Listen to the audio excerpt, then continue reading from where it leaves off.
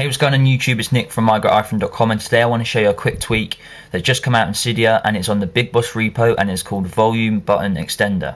Basically what this tweak allows you to do is it allows you to control your music player or your music from your volume rockers. So the volume rockers right there on the side. So this is of course going to be for your iPhones and your iPod Touch 2G and 3Gs. So basically you need to come to Cydia and you need to download VolumeButtonExtender right there, all one word, and once you've done that it will respring and we can X out. Once it's resprung, there's no settings, there's no icon or anything like that, you can just immediately use it. So if I'm playing a song and just pick the first song we have right up here, turn it down. Okay, so I'm playing a song right now and I've locked it, so I can't be bothered to open it up and go to my music player and change the song, or I can't be bothered to double tap like that and bring up the music player like so.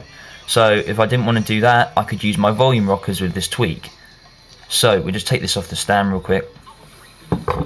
So to change the song forward, so skip to the next song, you get the top volume rocker and you just hold it down for a few seconds. Okay, so the song has changed now, and you can still turn the volume up and down with them, as you can tell.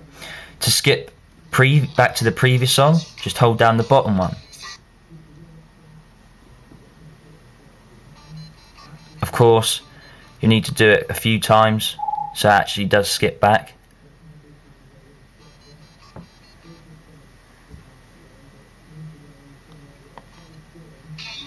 So there you go. If you want to pause the song, you just press both at the same time, as you can tell.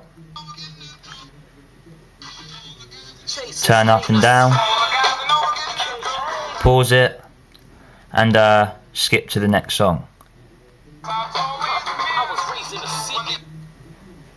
So it's just a quick little tweak you can get from Cydia, just to enhance your music player furthermore.